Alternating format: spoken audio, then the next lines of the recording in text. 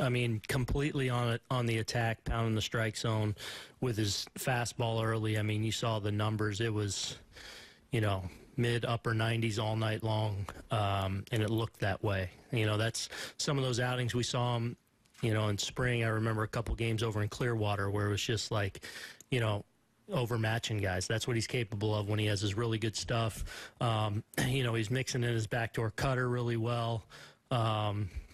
And, really good timing. We, obviously really needed that one. And for him to go out there and just pound the zone with great stuff all night, really proud of that effort. You mentioned the timing and how you, as a team, needed it, but he had mentioned that he had maybe been putting too much pressure on himself the first 3 starts of the season. How badly did he need an outing like that? Yeah, and I know you guys have asked me a lot about him, and I really do feel like he's, it hasn't been perfect, obviously, his first few times out, but I've never got the sense that he wasn't this guy already. I feel like he's transitioned. I feel like he's settled in, and I know he wanted to be a little more aggressive and a little more pitch with more intent and confidence, and he went out there and did it himself and completely set the tone for the night with his stuff and just his pounding of the zone. Who else? Back left here. Aaron, when you see that difference in Paxton, is there anything mechanical in that? Is it entirely an intent thing when he kind of flips that switch? Well, I think, look, there's some nights that, you talk to pitchers all the time. They're going to, have their best stuff, however many, a third of the time, and their average stuff most of the time, and less than that the other small percentage of time. So tonight was a night where he had it, but I think there was also some real purpose to what he was doing. There was a focus that he was going to go out and completely be on the attack. And so I think his mindset from the last couple of days probably leading up to this, and then, getting the ball and going out there tonight and delivering, it was really good to see. To the right. Aaron, both teams came in tonight scuffling just a bit. Does it add a little bit more that you guys beat Boston tonight, or is it just get the W? Yeah, I mean, we're trying to get ourselves in order right now. And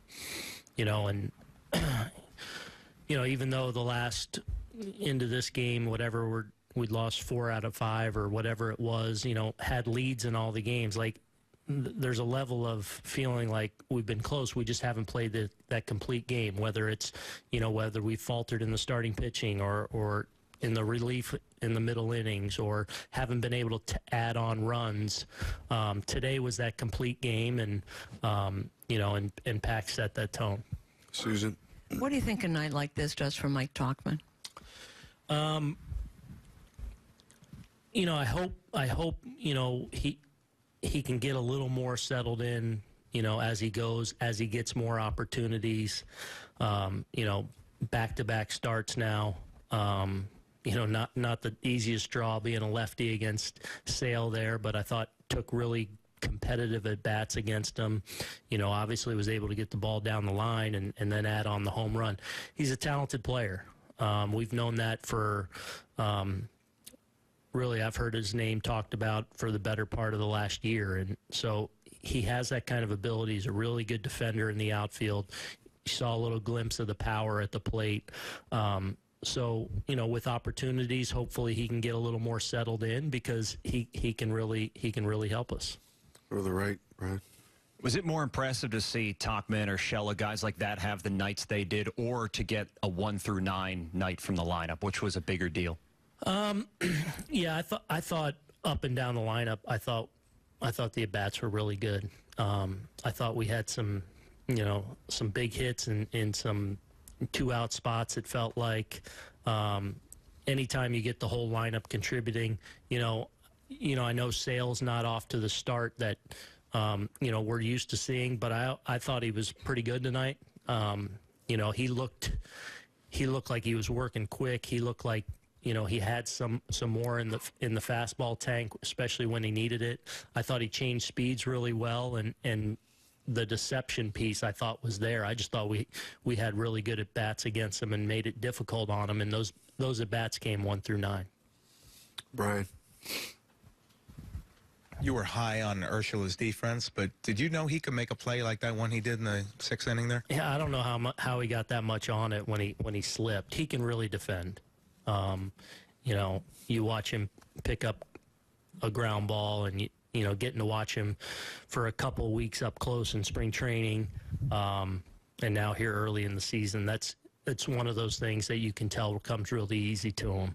But that was a pretty special play. I don't know how he got that much on the throw, kind of falling down like he did. But it was a heck of a play and an important play at the time. Top of the order there.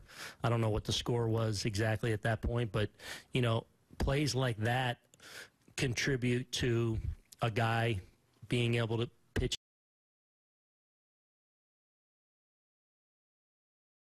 games in a row. You preserve the pen a little bit. Those kind of plays matter, and that was a good one.